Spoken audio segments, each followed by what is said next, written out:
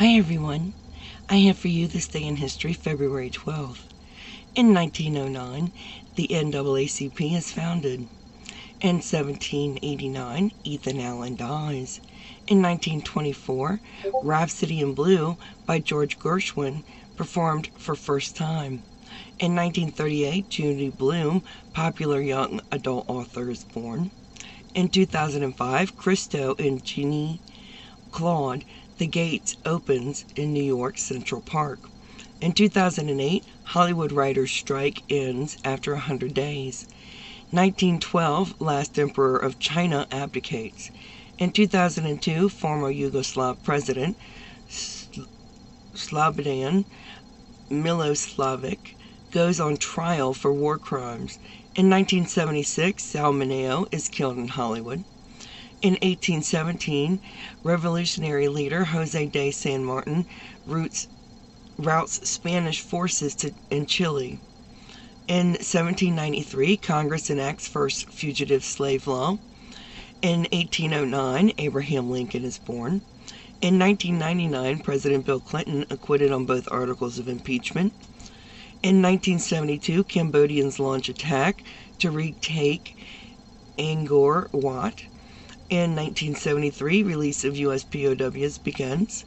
In 1917, American schooner Lyman M. Law is sunk. In 1941, German General Erwin Rommel arrives in Africa. And your word of the day is fictile, F-I-C-T-I-L-E, adjective, Latin, early 17th century.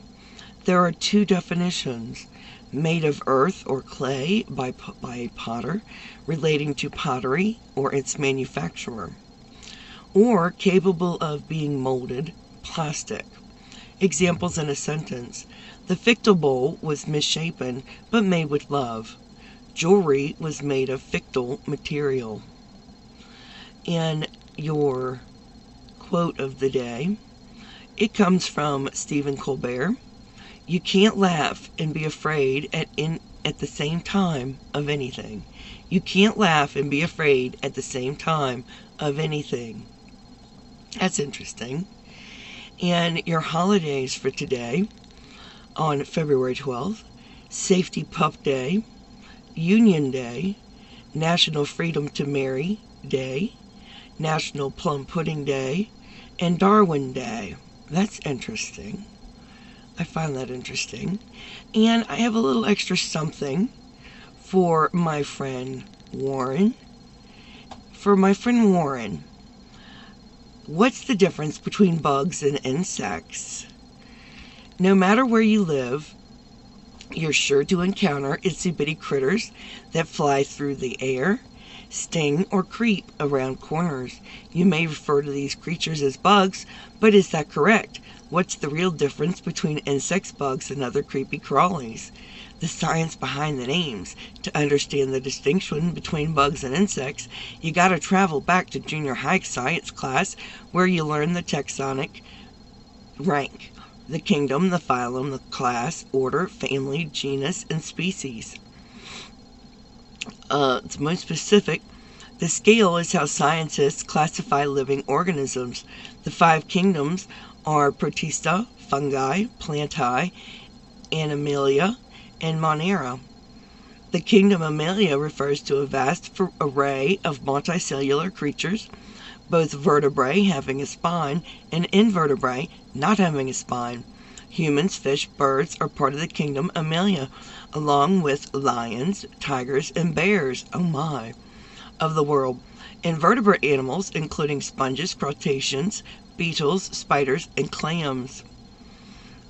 The phylum Arthropoda includes what are commonly thought of as bugs.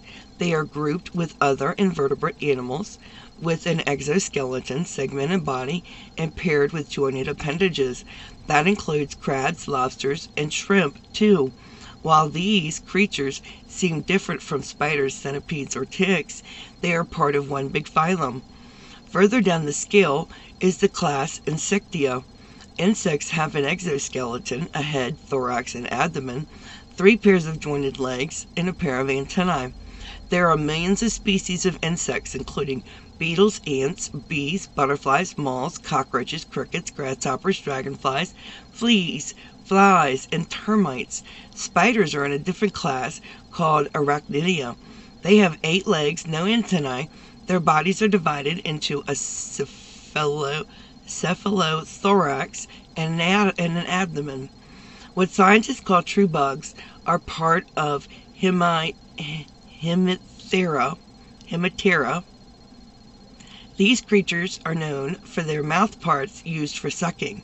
Bedbugs, cicadas, backswimmers, and stink bugs are true bugs.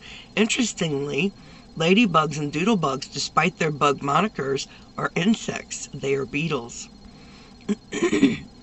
How did we get the word bug in the first place? Originally, buggy, was a Middle English term that referred to a frightening scarecrow. If buggy meant something scary hundreds of years ago, it makes sense that we would eventually be applied to little critters scuttling around the house. Later, the term would be expanded to include several different meanings. For example, a person could bug another person if being a pest.